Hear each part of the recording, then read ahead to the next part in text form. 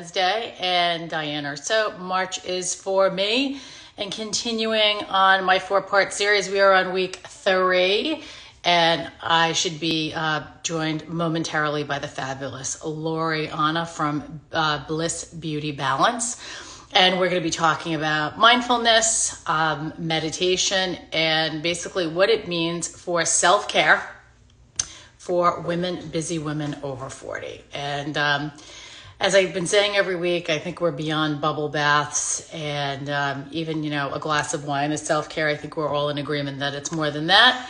Lori's here. When she asks to join, I'm going to let her in and we are going to go, go, go. Okay.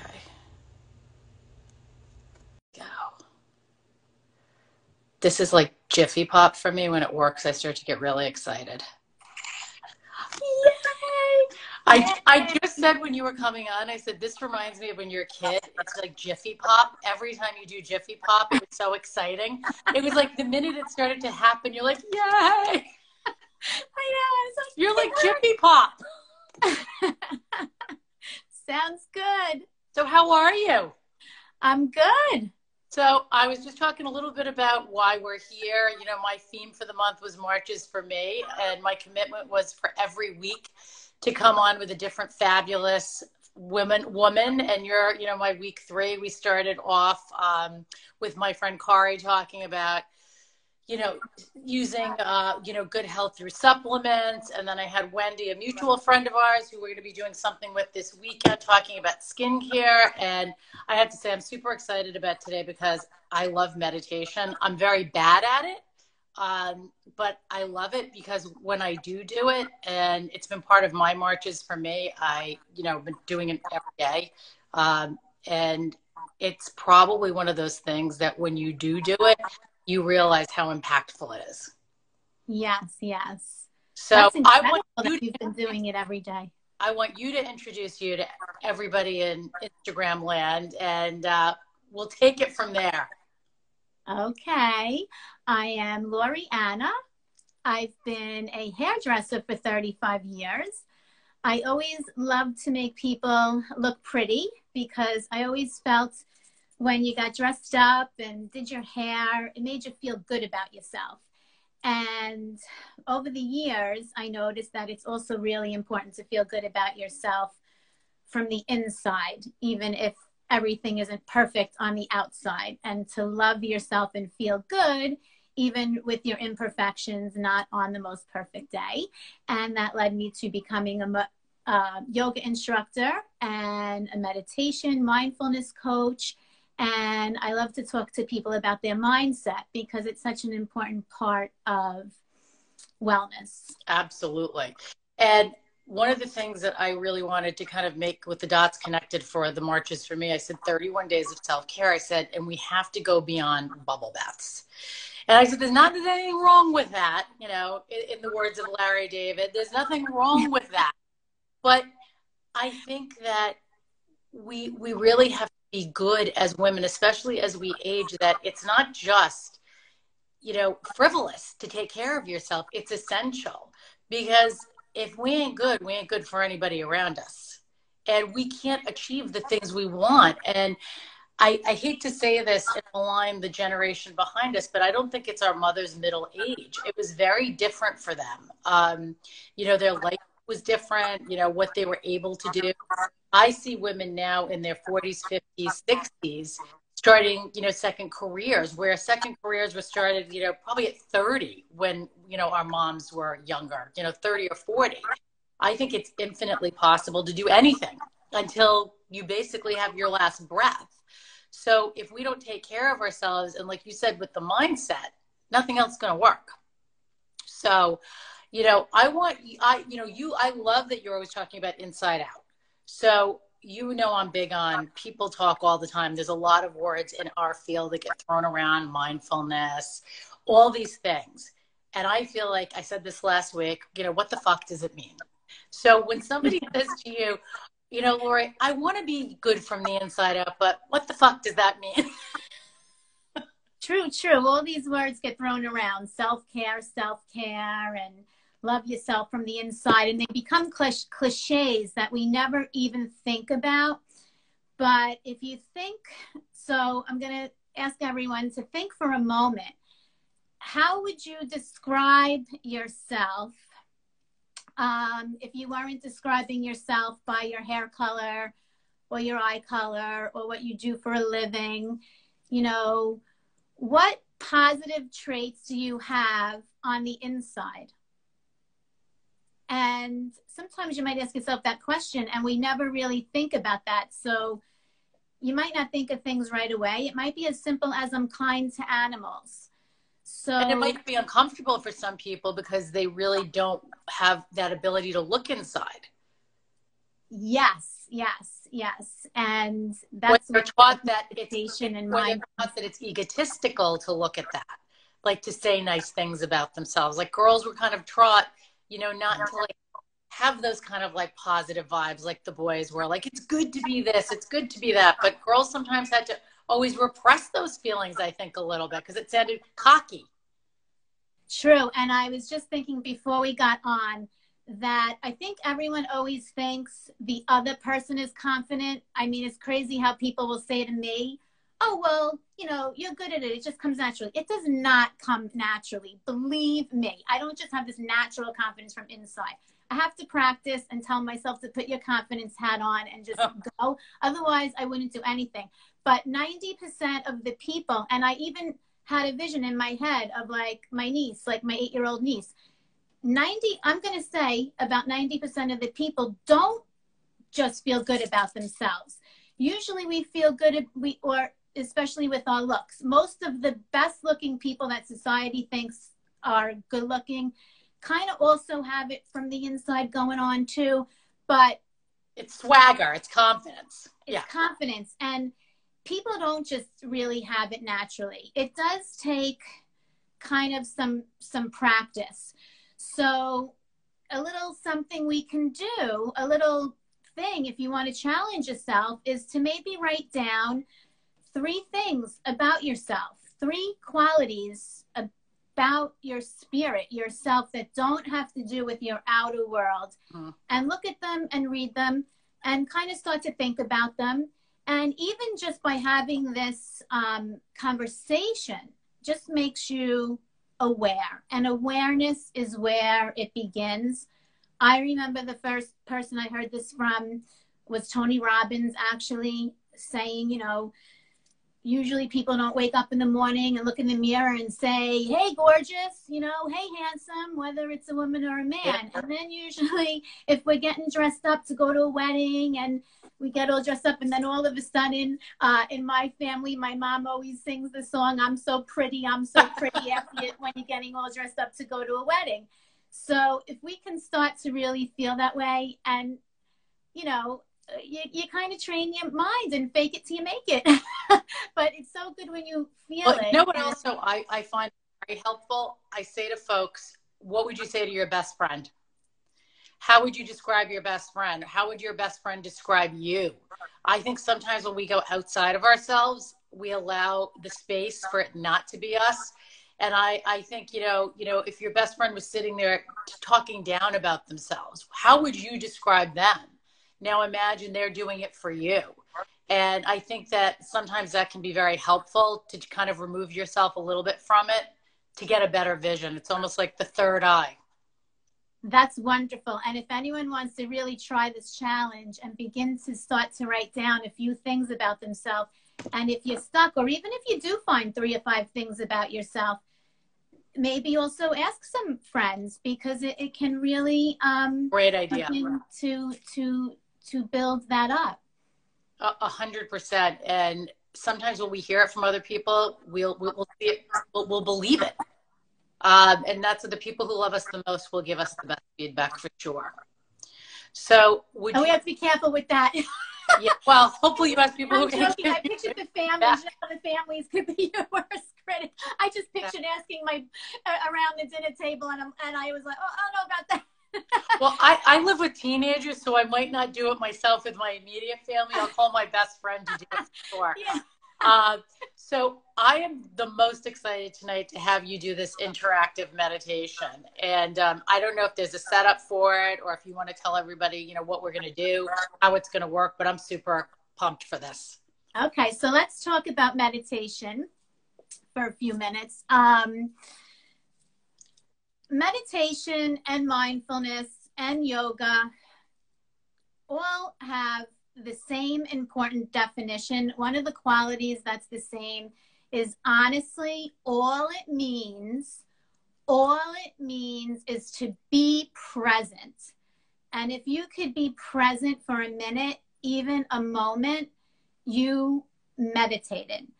And everyone says, I'm not good at it. I don't know what one person that doesn't say, or they've tried it and they just give up because they say they're not good at it. And I would love to clear up a misconception about meditation.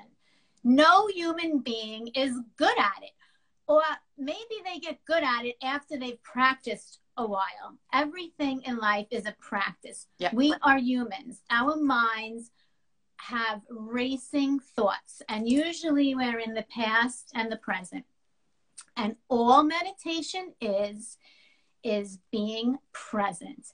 And it's okay that your mind is going to drift. And it's okay. And little by little, the more you practice, your mind won't drift as much. And even if your mind drifts, you still took the time to be still and just calm your nervous system. And meditation could also be a moving meditation. So I want to talk about busy women. There are people that are so busy and they say they don't have time. And a lot of people, we use the excuse that we don't have time, but holy cow, I have clients and I hear their stories and running around with their kids to all the sports, different fields, running around to the sports, working. Some people, you want to say, okay, get up a little earlier, get up at 5 and 6. Some people really go all day and they can't even really get up earlier. So I'm going to say a meditation could be walking. There is a such thing as walking meditation. So for starters, for a busy person, when you're walking, even if it's during the day at your office, when you're walking, really be walking. Really notice your feet touching. Don't be on the phone scrolling while you walk. Ah, perfect. If we can put these phones away for a minute. If we could take the time we use on the phones to do other things, we would all be finding more time for self-care. Yep. So be present while you're walking the dog instead of being on the phone while you're walking the dog. Or even if you're walking the dog, be present. That's all. And be present when you're washing the dishes could even be a meditation. Absolutely. It's washing the dishes and putting them in the dishwasher. And shower is the best. So I just want to say this quick. Shower is the best. Now, when I used to take a shower, I would be probably fighting in my head with people, like getting ready for the day and thinking, like what, our minds on morning shows, probably thinking about our day at work. And, I thought I was the only person who had arguments with myself in the shower. I feel actually much more validated right now. That's great.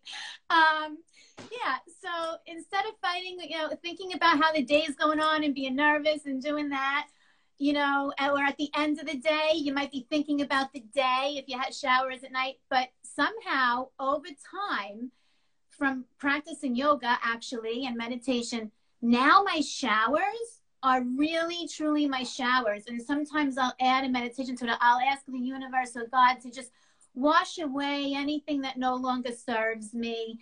And I'll maybe say a little like prayer. But even when I don't do that, I notice that I always get all my insight in the shower. Like I get great ideas. Well, it's let's because be honest. I'm meditating. For most folks, it's where they're truly alone. The only thing you could have in your phone for is possibly music or something. So you really aren't undisturbed with the sound of the water. It is very meditative. And I love what you're saying. My favorite part of this, Lori, is that you're also explaining the simplicity of meditation. I think that, again, there's a little connotation that it's kind of like stuck somewhere back in like the ashrams of the 60s. And like you have to be doing it for hours and hours with like, in a practice for it. It's not like that. And I think that when we do this meditation now, it's going to show everybody how simple it can be. Great. So are we ready to meditate? I am. And I'm trying to get figure out the bottom of my screen because all I have is words in front of your beautiful face and I cannot get rid of it. But I'm terrified that I'm going to get rid of you, so I'm going to leave it alone. Oh, I don't know if, I don't think the people see those words. No, they don't see it. It's just me. It's distracting. But I need to meditate because I'm easily distracted. Oh, so you're going to close your eyes for the meditation. I'm in. I'm all in. I'm all yours. Let's do it. If everyone can just sit. If you can sit up straight, that's great. But if it's not comfortable to sit up straight, just relax. If you're at home and you can lay down right now, lay down. You could even replay this later and do it again. So I'm going to take us through a guided meditation. It's only going to be about 3 minutes tops. So anyone can do anything for 3 minutes. So first, let's just take a breath. Inhale through your nose. And exhale out your mouth. And just do that 2 more times. Repeat your name to yourself on the inhale. And on the exhale, ask yourself to let go.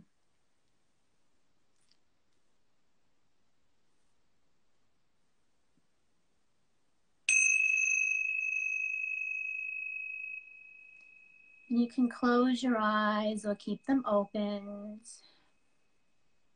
Just settle in. And imagine that you're looking through a kaleidoscope and you see the color red, and it's like a burst, beautiful red burst, like a red firework. And you're just gazing at that red light in the kaleidoscope. And you're going to point that kaleidoscope in the red light at your lowest part of your spine. And visualize that red light shining on your lowest point of your spine. And breathe in the words, I am safe. And continue to look through that kaleidoscope at the red light. And bursting out of the red light is now an orange light. And imagine that orange light shining on the next part of your spine, a little higher up, still below your belly button. Beautiful orange light. This represents your creative energy. And breathe in, I am creative. And as you're gazing through the kaleidoscope at the orange light pointed down on your spine, imagine a burst of yellow light coming out of the orange light, and point that right at the mid-center of your spine, your core. And this is your willpower. And breathe in, I am strong. And I am worthy. And just sit with that beautiful yellow light, like the sunshine in the center of your body.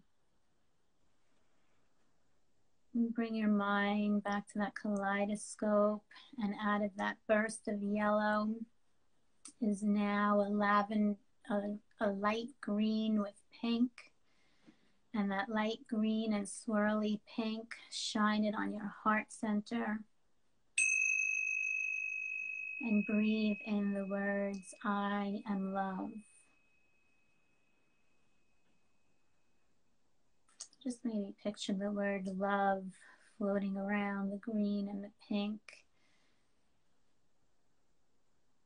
And out of that beautiful green and pink light in the kaleidoscope, now there's a burst of light blue, like the sky.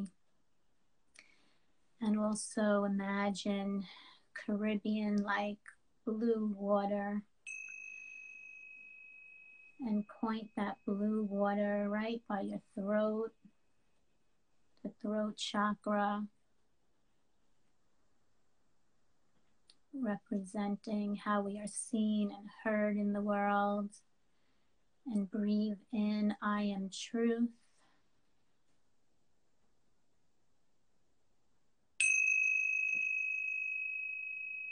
And out of that beautiful blue light, there's now a lavender light shining. And point that lavender light to the center of your forehead, your third eye, your intuition.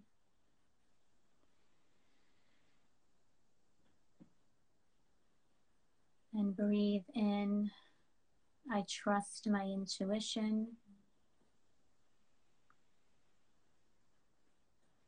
And out of that lavender light is a beautiful white light with silver and diamonds shining on the top of your head, your crown chakra, connecting you to divine source energy. And breathe in, I am love, I am light. Imagine this white silver light just surrounding your body, loving you and lighting you up and protecting you. And just breathe into this feeling. And imagine the lights inside your body, the red, the orange, the yellow, green, pink, lavender, and the white, silver, diamonds sparkling all around you.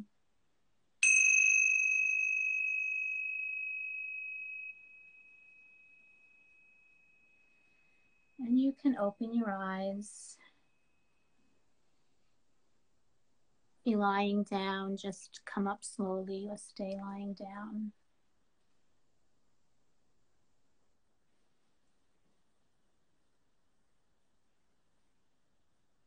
So good. And sometimes by doing the guided meditation, it helps to focus you. I know I like those. It's very difficult to just be it's awesome. It's, you know what? I wanted you to do it for like 20 more minutes. I was like, it really is. How long was that? I think it was very short. I was kind of careful. Maybe it was 2 minutes. Could have been 2 minutes. I mean, I felt it almost instantaneously. I don't know. I mean, I don't know if anybody else out there or when we replay it, I think it's amazing. Oh, cool. I feel very, very chill right now. The reason I want to say that is I think it's powerful that what you can get accomplished in 2 minutes. Awesome. Oh, I'm so glad that you got that feeling from it. And I know that you wouldn't have been able to fake that. No. And I'm going to tell you, and if it's true, I mean, I definitely wander throughout it. It's okay. And I come back. But I find that it's those moments in between where you really feel present. It's like you almost feel like you're floating. That's awesome. And I'm so glad you said you wandered in between. So yes, we all wander in between. It's amazing if someone doesn't, but anything is amazing. Whatever happens, it means you know how to do it. I just want people to know. I think the most important piece of today in our time has been that you explained, and in my opinion, I think what you said, you demystified meditation. And I think, again, it's another word that people hear frequently. And I think that depending on what, your mindset is and where your head is, you have different feelings about it. If you haven't practiced, you might think it's very woo-woo, or you think you need a lot of time. You need to be, at a retreat. I think there's a lot of thoughts about it. And I think it can be as simple as doing diaphragmatic breathing in your car at the field. Anything to quiet your nervous system down and be present is very powerful. I loved your talking about the shower. I think there's always time to listen. We make time for what's important, and busy becomes an